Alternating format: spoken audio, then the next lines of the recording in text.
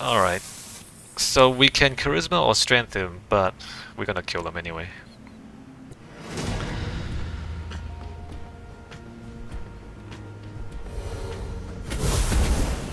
Jesus. Alright, let me get into the line. Who do I blast first?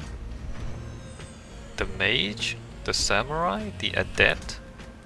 Or him? Crit 40%. Ah, sweet. The magic chains. Very nice. I'm gonna come here. I think that flanks him, right? Does it flank him? No. Crap. But I don't need to flank him. Alright, control Cosche comes here. What is the accuracy? 94? He's still alive though. 1 health, really. Alright, aim shot. Nice. And then Gaiju can start chopping people because that's his job. Your job is to chop. Oh, he's dead already. You know what? Go ahead and chop the other person. Chop.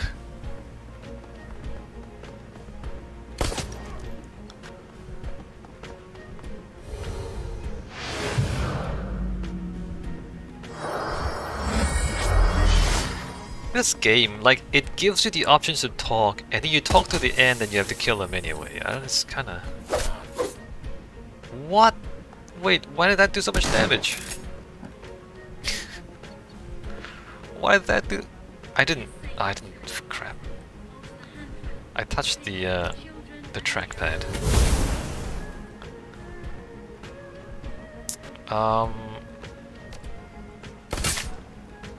Bop. Bop.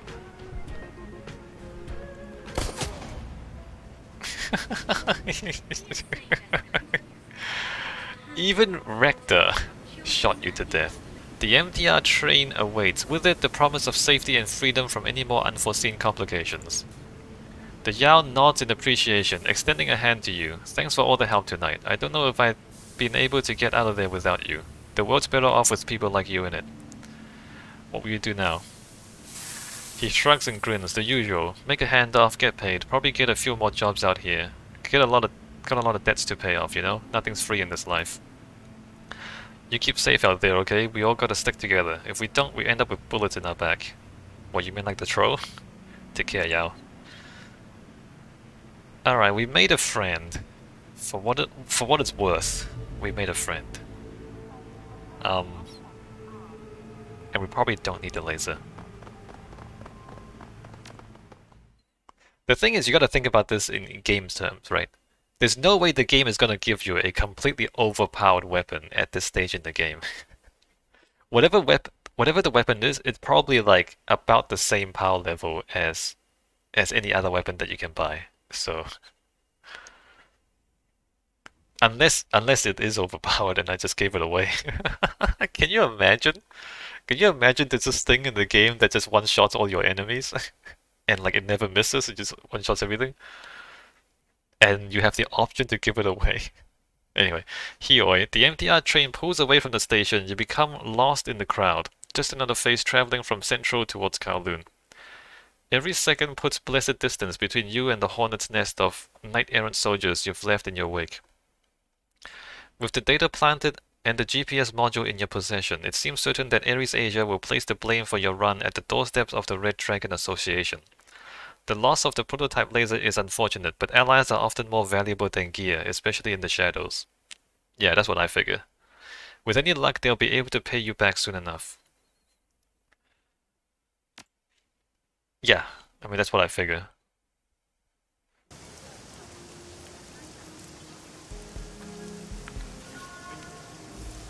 Count again! 8! Sweet! Oh, hey, it's Kindy Cheng. Yes, ma'am. Come to the Mahjong Parlor, my darling. I have something I want to show you. Your crew is already here. I'll be there right away.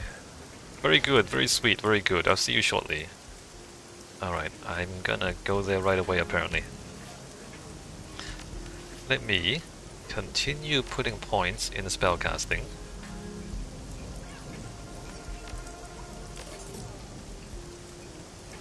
Confirm. I have so much spellcasting. Not enough money though. I need to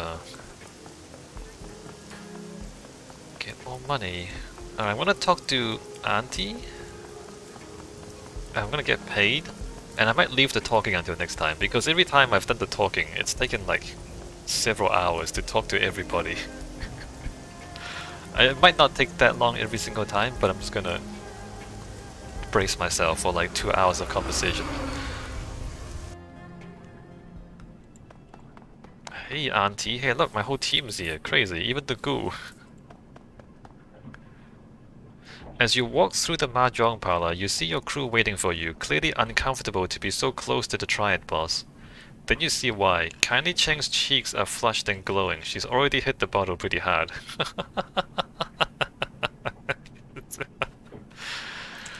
Ah, SCKC, you're here. Excellent. Hi, Rector. Yes, SCKC, it's good to see you. They both have expressions that they'd rather be anywhere else. Expressions that say they'd rather be anywhere else.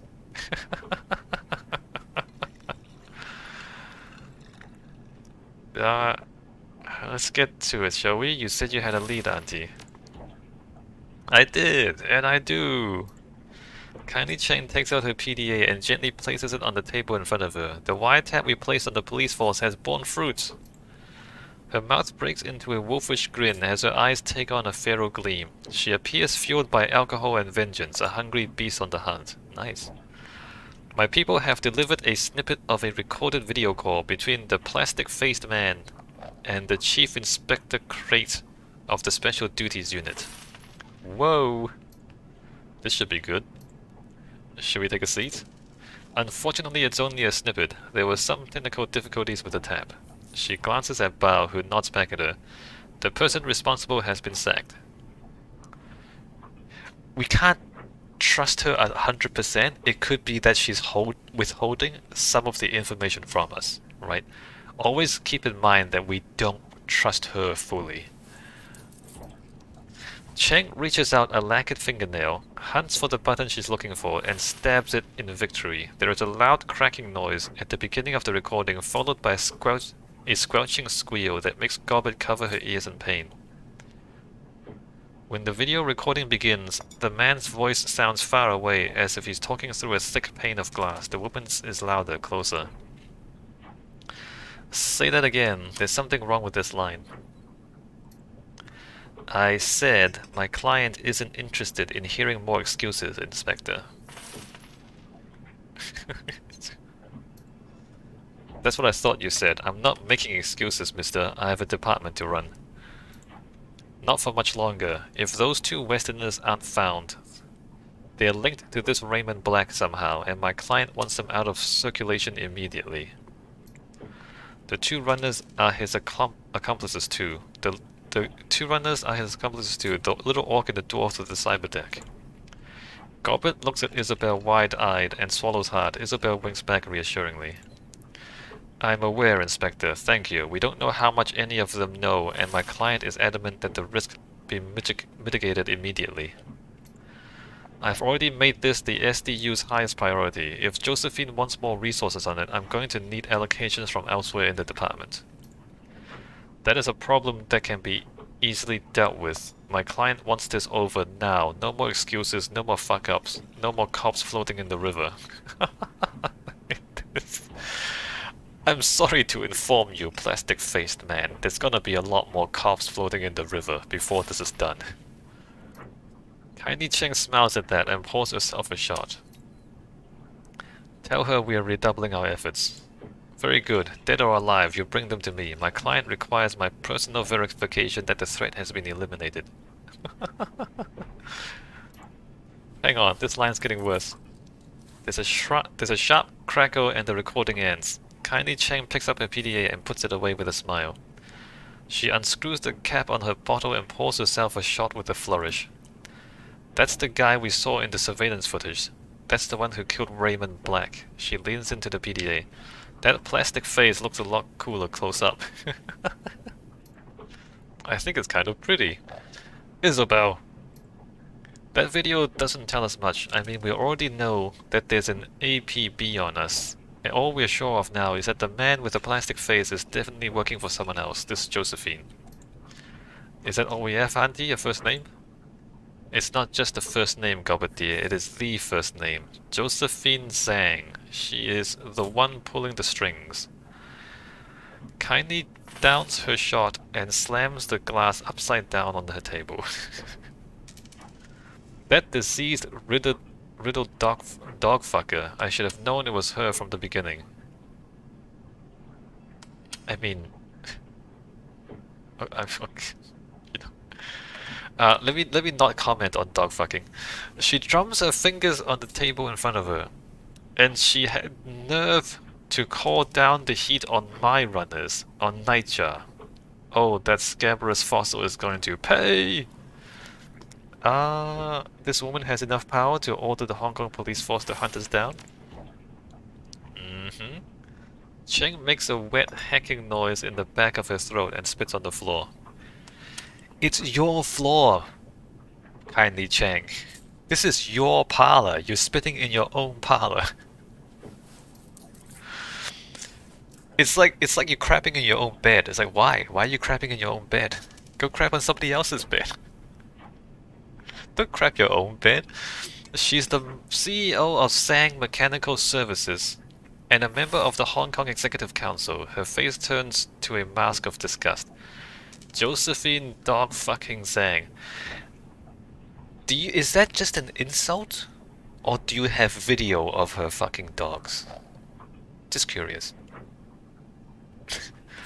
CEO, huh? What do you know about her? What's Tsang Mechanical Services? What do you think the connections between... Alright, let me just go from top to bottom. CEO, huh? What do you know about her? She was Hong Kong Philanthropist of the Year in 2054 and 2055. Children's hospitals, homeless shelters, food distribution centers. Good causes, and the kind that get good PR because people are too lazy and myopic to look for the real people doing the hard work. The face-to-face with the poor people.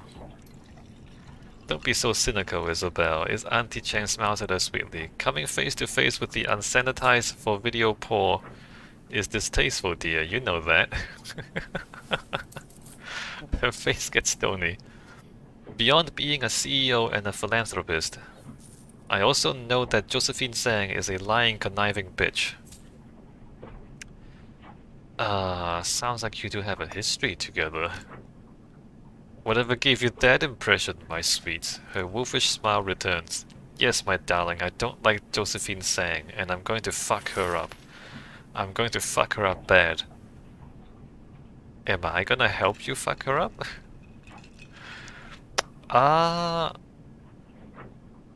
Kid. Oh, this should be good.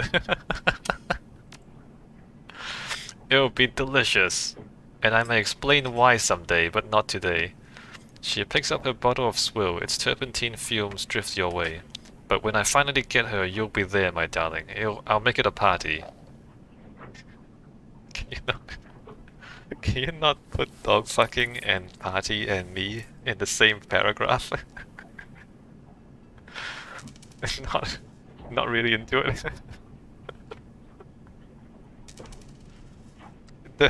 Are you just mixing your metaphors, kindly Cheng, or do you mean what I think you mean?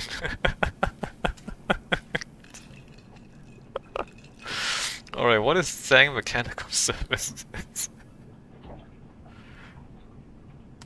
We're gonna have a you know, Josephine's baby. It was a B-rated corporation before she married into the Tsang family. But after she fought for and won the contract to rebuild Kowloon Walled City, their fortunes rose high. They began a rise to power that eventually landed Josephine on the Executive Council. Wait, they rebuilt the Kowloon Walled City? You mean it wasn't here before? Wait. There's a connection between Josephine Tsang and the Walled City. Yes, the same place Raymond Black hired my runners to take him. I've already connected the dots. I don't know what it means, but it clearly means something. She's building something in the walled city. And clearly she doesn't want anyone to find out about it. What do you think the connection is between Josephine Tsang and this plastic-faced man? Obviously he's working for her. I don't know yet, but I will! He called her his client. That may be some sort of lead we can follow. Cheng nods at Wu. Her glance lingers at his biceps a moment before continuing. Right now, all we know is that he is her instrument, the one who killed Raymond Black. Raymond is not dead. Yes, you may have mentioned that before, Gansho. She smiles at him reprovingly. Regardless, the plastic-faced man is still our best lead for figuring out what's going on. Alright, let's tell me about the Executive Council again. May I, Auntie? Isabel breaks in, giving kindly Cheng a chance to calm down a bit. Hong Kong is run by a consortium of powerful corporations called the Board of Governors, who set up the Executive Council, an 8-member committee of exemplary Hong Kong citizens to represent the people and run the city on their behalf. But of course you don't vote for them, that would be too unpredictable. Instead, every 2 years, 2 Executive Council slots come up for election, and the corporations on the Board of Governors put up some possible candidates and vote among themselves in a closed-door session.